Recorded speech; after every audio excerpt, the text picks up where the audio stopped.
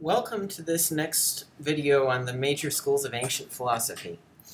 Now, all the ancient schools of philosophy started from this man here, Socrates, and Socrates had a student who had another student, and these became known as the Big Three. And so Socrates' pupil was Plato, and Plato taught Aristotle, and Aristotle eventually taught Alexander the Great, but Alexander the Great doesn't really count because he's not a philosopher. So the big three are Socrates, Plato, and Aristotle. Now, Plato and Aristotle are mutually, kind of mutually exclusive, but they don't contradict one another. They just complement one another. Their two systems, Plato up here on the top half, and Aristotle down here on the bottom half, are more differences in emphasis or focus and interest than they are contradictions of one another. In fact, the two schools harmonize quite well if for anyone who wants to do so. So first off, on top here, Plato here always had his head up in the clouds. Plato is what we call an idealist, anyone who's always looking up into concepts and ideas symbolized by clouds in a way, because heaven and ideas are ethereal just the way clouds are, and concepts are up there in the heavens, where the mind goes after it dies. So anything above on the top half here would be called ideal, whereas anything down in the bottom half here would be called real. So Aristotle is a realist, but Plato is an idealist. And that difference between idealism versus realism will play out through all the history of philosophy. Pretty much every philosopher, except maybe Kant, and maybe Thomas Aquinas, can be classified as one or the other. Okay, so Platonism always focused on what he called the forms, and you can see this little dashed chair here. Plato would look at a chair and say, but that's just an illusion. The real things that exist are ideas, concepts, because after all, we can abstract away from a chair. We can abstract away from its color, and then it would be black and white. And then we can abstract away from its actual substance, and it would just be like a virtual outline on a virtual reality simulation. And then we can even abstract away from its shape, take away the chair shape, and you're left with just an idea of a machine designed, or a contraption, or a object designed to substitute for your legs, and so that you can stay upright even without using your legs. So that might be a definition of chair, an ideal definition. It's not a perfect definition, but it suffices. So Plato said that you can abstract away from anything in the world. Bingo! The world must not exist as we see it. It's all an illusion. And if you watched our little story about his allegory of the cave, he considered this whole world that we see basically as like the people tied up inside the cave. And they only will start to see reality and come out and see the sun when they put their head up in the clouds and start to think of the pure ideas, the pure concepts.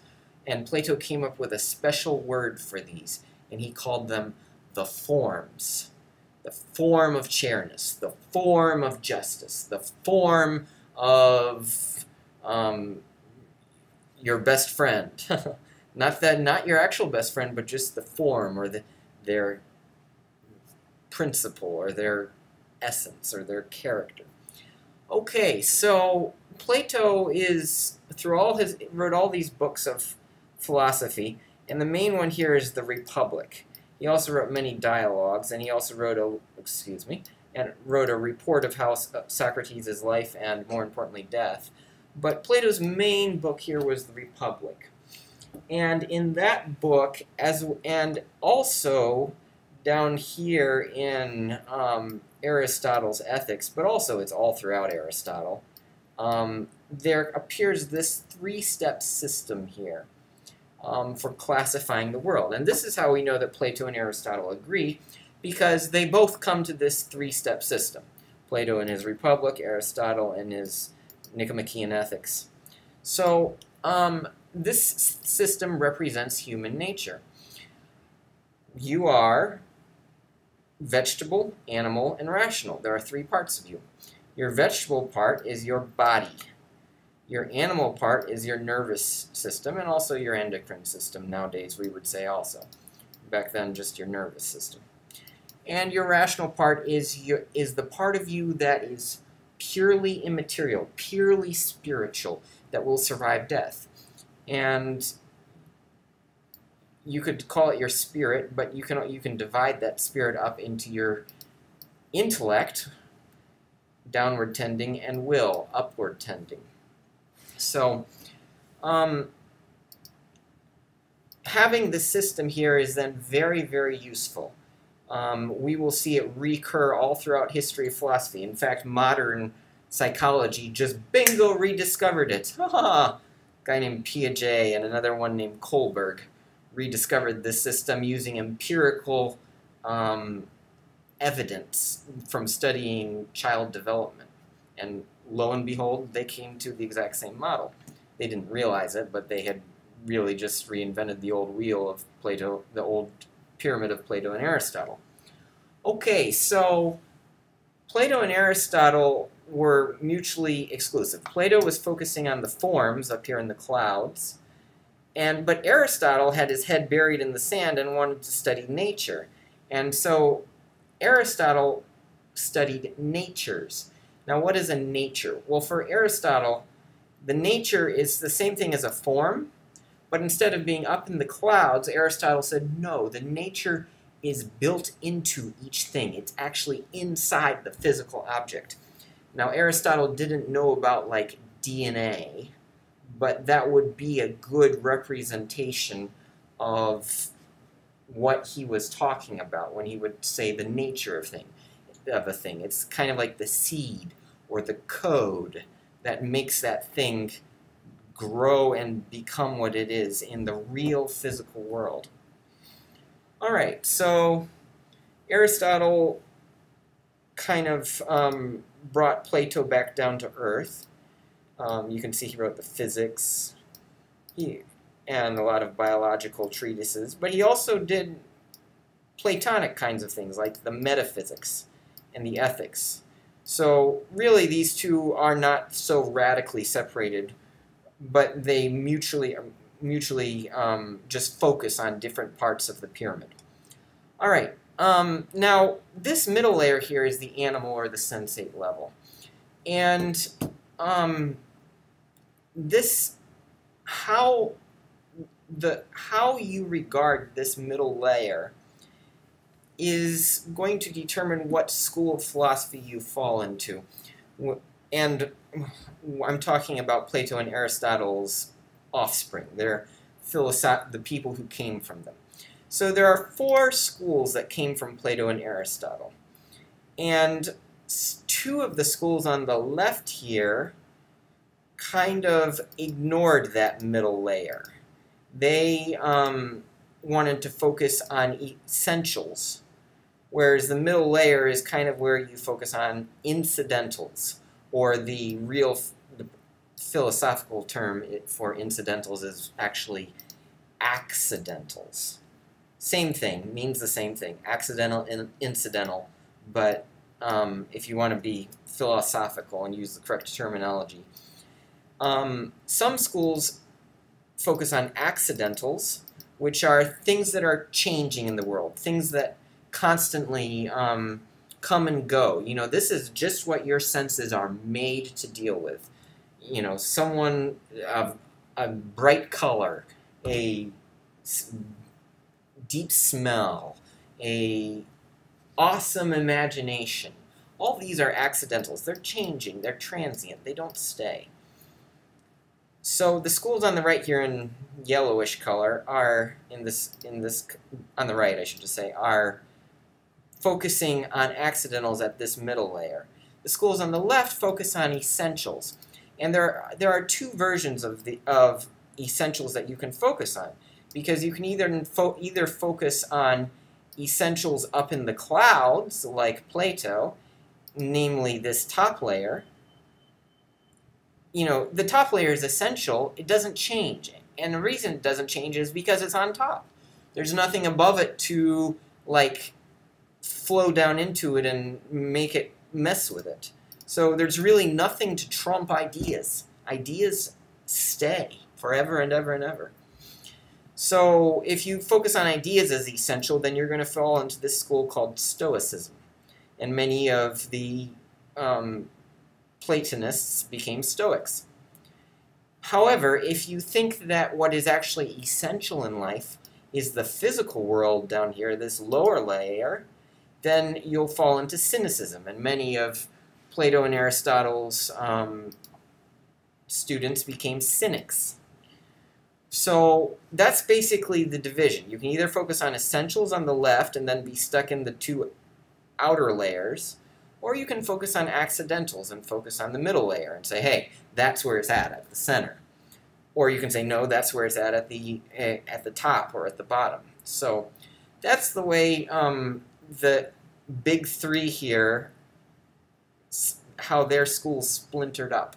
And it's a perfectly natural thing to do, because, you know, we can expect that these schools would have occurred even if it hadn't been with the same people or the same names, because really what they're just doing is dividing up the natural the natural ideas into either essential or incidental, and spiritual above or physical below.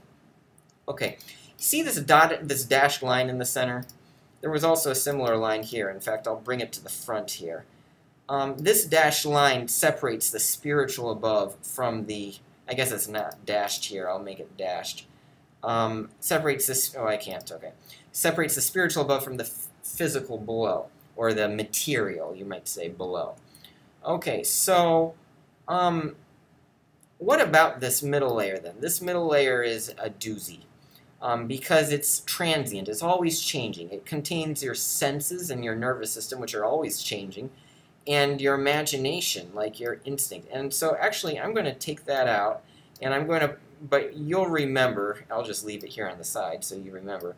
And here's a better way to just show that middle layer. So here we have there are two things called the external senses, which is your motor faculty, you use your muscles, and that's half of the external senses, and they're called senses because you kind of feel your muscles as you use them. But the main external senses are the 7 senses that we're familiar with: sight, sound, touch, taste. Actually, there's 5, I'm sorry. Taste, touch, sound, smell, whatever, all those. So normally when people speak of senses, what they're really talking about is the external senses. But there are also 2 senses here that most people aren't aware of, and these are called what ancient philosophers called the internal senses.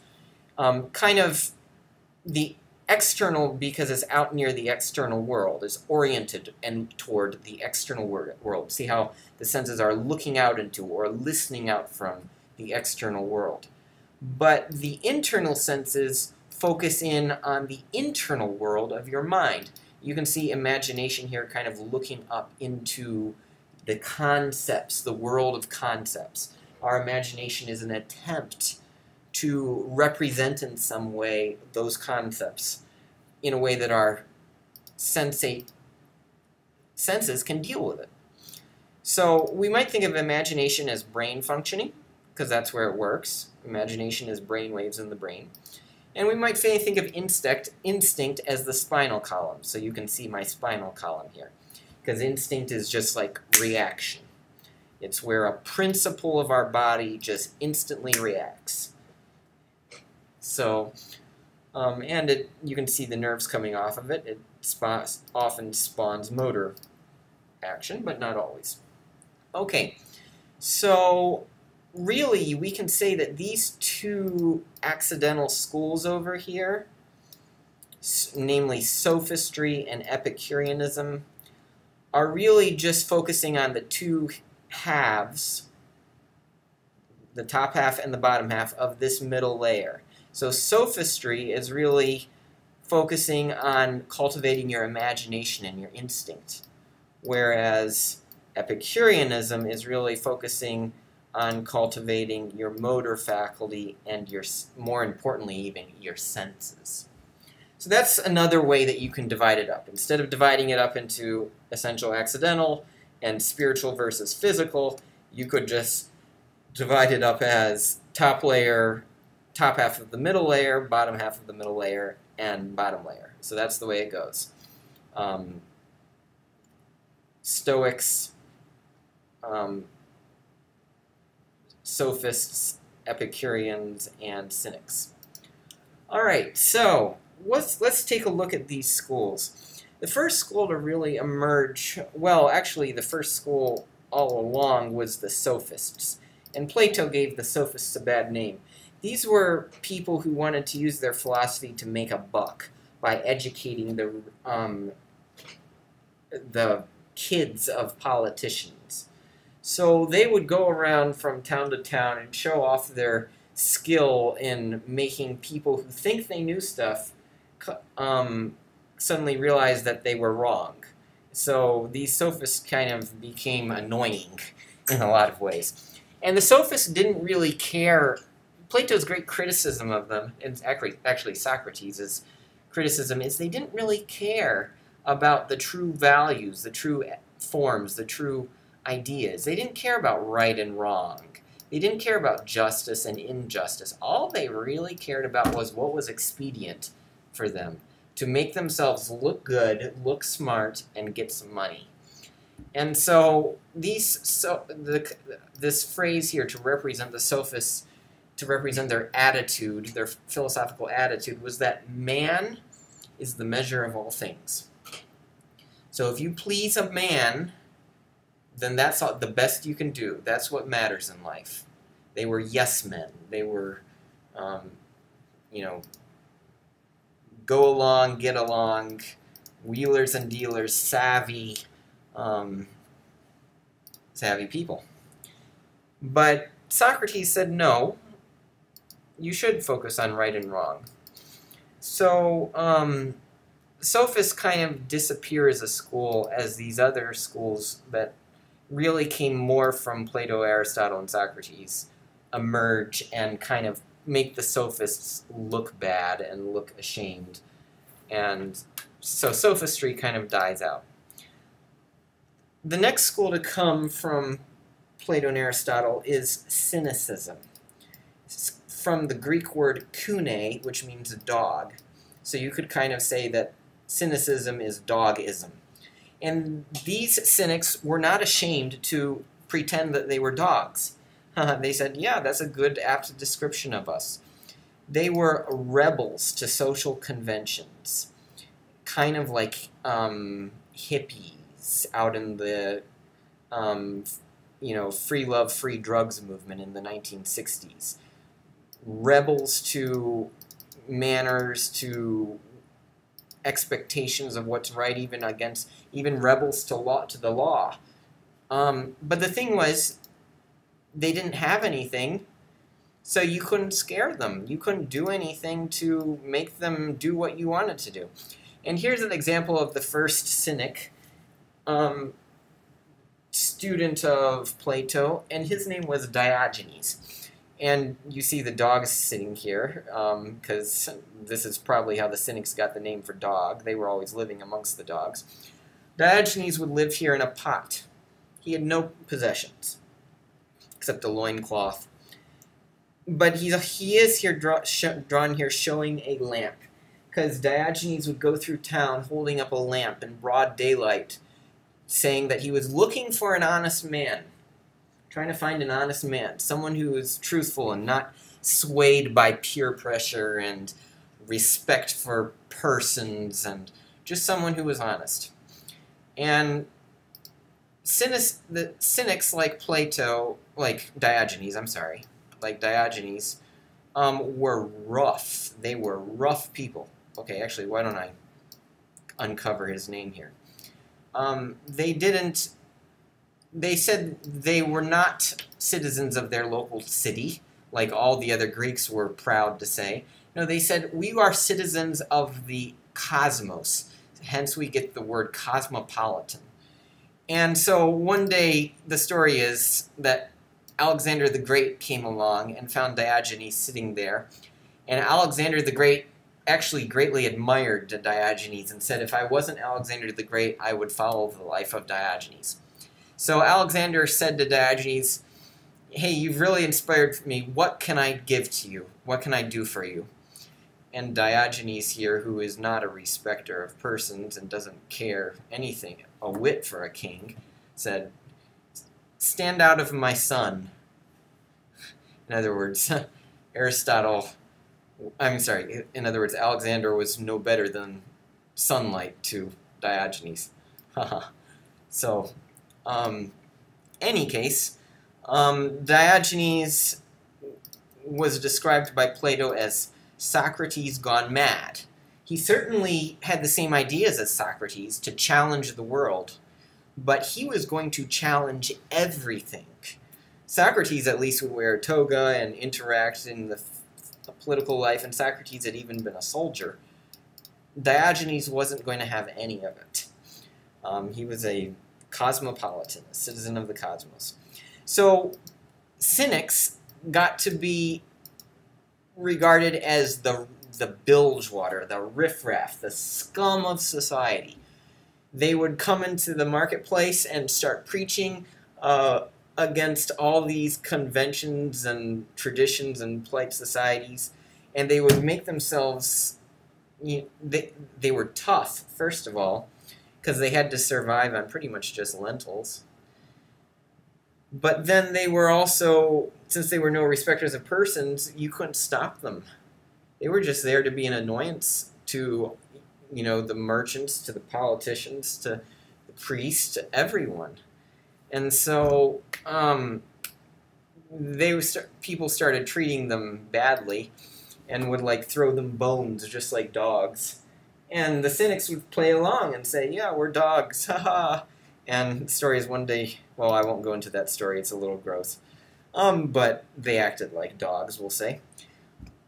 But a lot of people didn't like this. And the story is that one day, one cynic or student of the cynics named Zeno, came along and saw his teacher, who was named, I think, Critias? No, it's some other name, starts with a C, but I don't remember it. And found him there making love to a woman, because she was also a cynic, right in plain sight. And Zeno here, in his horror, ripped off his cloak and thereby made himself naked, but covered them two up and said, this is not the way to go. And Zeno started a new school of philosophy called Stoicism. Stoicism was radical, just like the Cynics, but instead of focusing on being a rebel to the whole world by saying that all that matters in life is this physical realm, the Stoics said, no, what matters in life is back to Plato, back to those ideas. So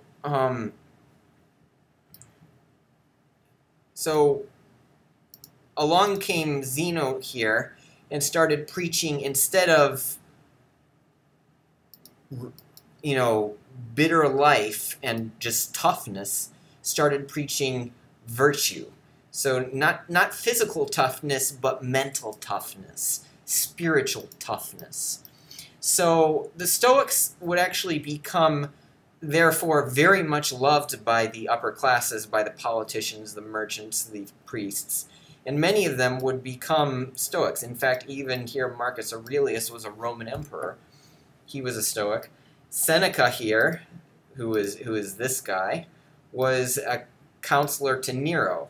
Cicero was a Roman senator and consul, namely a person who ruled the whole Roman Republic.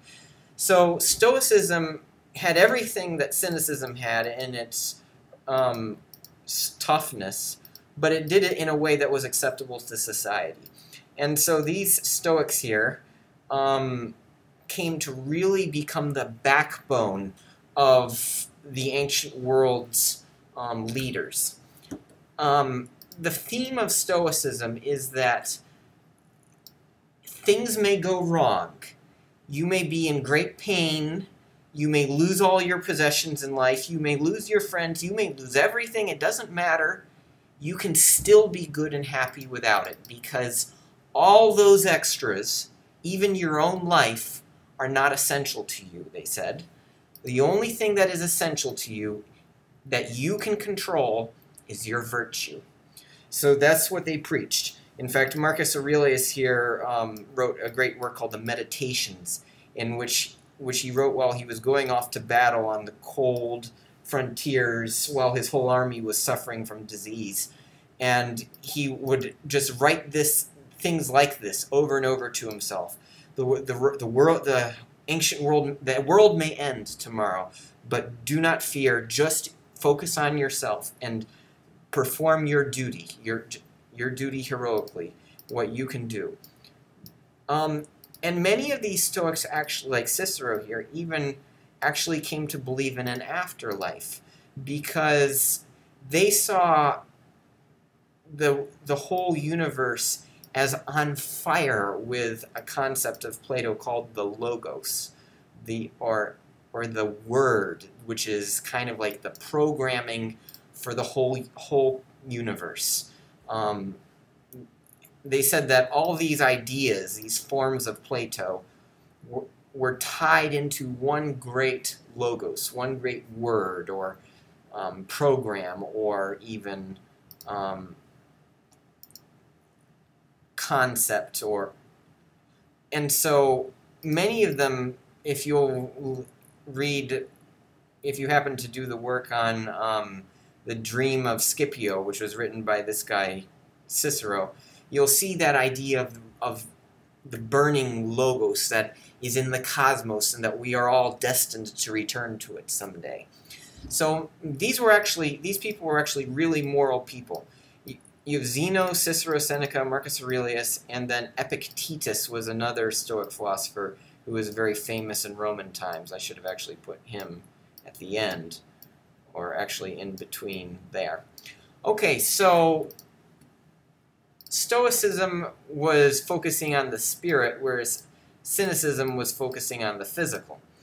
But these two schools were kind of at the extremes, and it wasn't really good for the common person. It wasn't, I mean, if you were educated and taught these ideas, that would be great, but a lot of people, the vast majority of people in the ancient world couldn't pay for education and didn't know anything about this.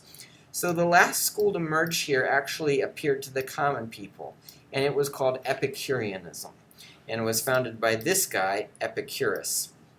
And you see him here sitting on his pile of atoms, because he said that the whole world is just a big pile of atoms, and when you die, your spirit, ever since everything is physical, including your spirit, he said that your spirit would just evaporate into the air like a mist. And so, you know, when you die, that's it. You're just going to evaporate into the air, and you will be no more. And that was Epicurus here. And you might think, well, gee, Epicurus, that's depressing. Why should I believe in your philosophy? But Epicurus said, hey, but it's okay. There actually are good things in the world, because Epicurus wanted to focus on this middle layer, and since he was physical focused, he was actually focused more on the senses than on the imagination. So Epicurus said, well, what's good in life is the simple pleasures. You know, you can enjoy your senses. Open up your eyes. Look out into the world. Go find those good tasting foods. But Epicurus was smart, and he realized that if you actually indulge in these things, like food and drink and sex and beautiful aromas, then you're actually going to injure yourself and hurt yourself and, addict yourself, and then you won't be enjoying it. So Epicurus said, well, put the brakes on and don't dive into it all the way, just enjoy it moderately. So Epicurus preached moderate enjoyment, and you were supposed to derive a certain blessedness, a certain moderate blessedness from the simple pleasures in life. It was kind of like a lot of old-fashioned, Amish type philosophy. And he said what you should try to do is avoid upset, avoid tumult, because that's what, first of all, it's not pleasurable, but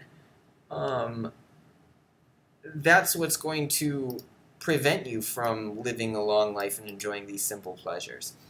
So Epicurus would try to get everything working well, make everything a well-oiled system, sand off the sharp edges, make everything roll and work together, make personalities get along together and not clash and jive and fight. And so Epicurus was actually a really good philosopher for building up a nice, interactive, organic society.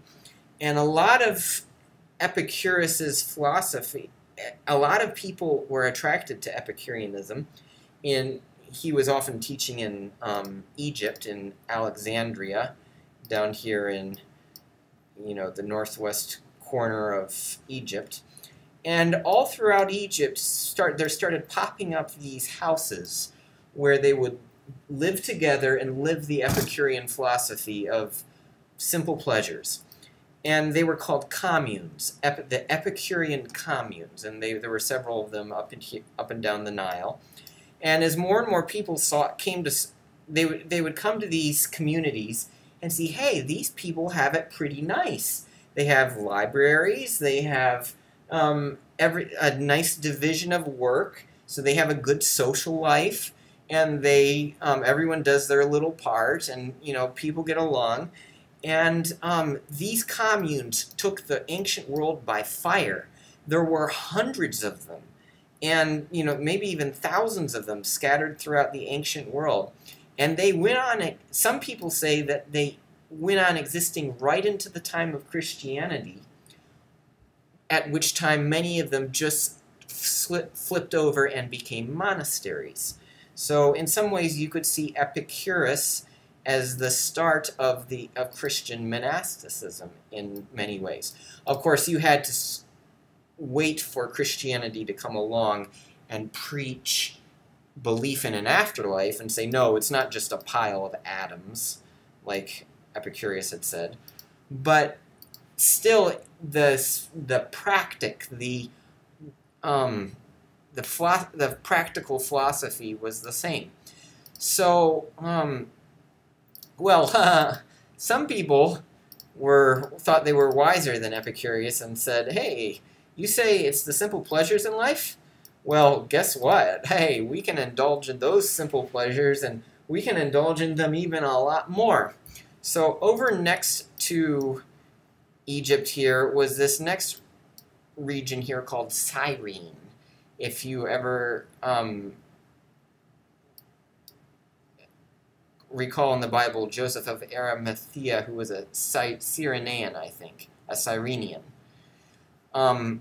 This is like the northern coast of Libya, and the Cyrenaic school preached full throttle hedonism, which is from the Greek word hedos, pleasure, full indulgence in pleasure. And so they would go full at it.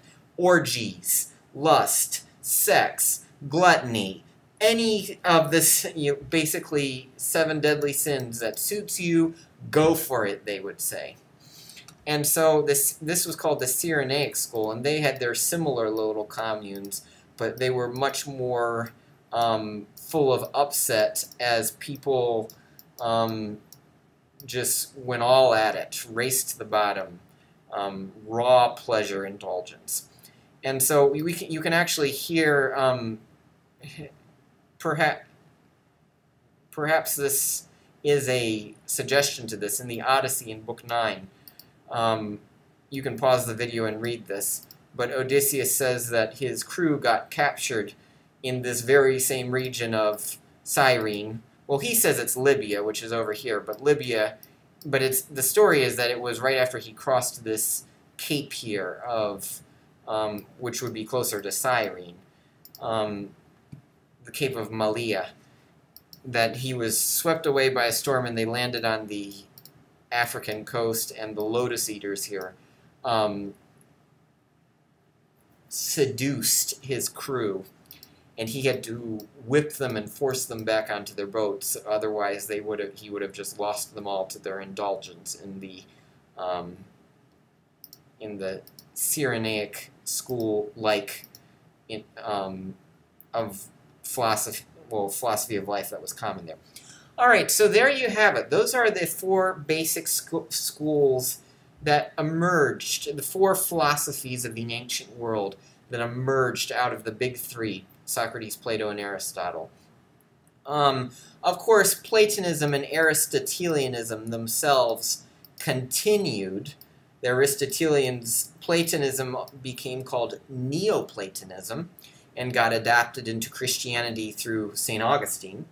And Aristotelianism came to be called Peripateticism. Peripatetic means peri, around, pateo, walking, because they would always pace around their little school there, their schools, while they were discussing ideas. Oh yeah, and I forgot to go through the schools of Plato and Aristotle. So Plato in Athens founded a school called the Academy, and Plato was a citizen, so he actually owned the academy. But Aristotle down here wasn't a citizen, so he had to meet in the public place called the Lyceum. So Aristotle's school was called the Lyceum, and in Aristotle's school, it was basically a colonnade, kind of like a palaestra, a four-sided colonnade around an open garden. And they would discuss things as they paced around this colonnade. And so that's why Aristotelians came to be called peripatetics, who they would talk while walking. So that's basically the philosophies of the ancient world. You have 4 schools that emerged from them, plus just plain out of the straight Platonism, Aristotelianism, and then a spice of a few other things like the Cyrenaic school. But Cyrenaic school quickly destroyed itself just because it was so indulgent. So really, it's just the 4 schools that were left over. All right. Hope you enjoyed the video, and now you can answer the questions.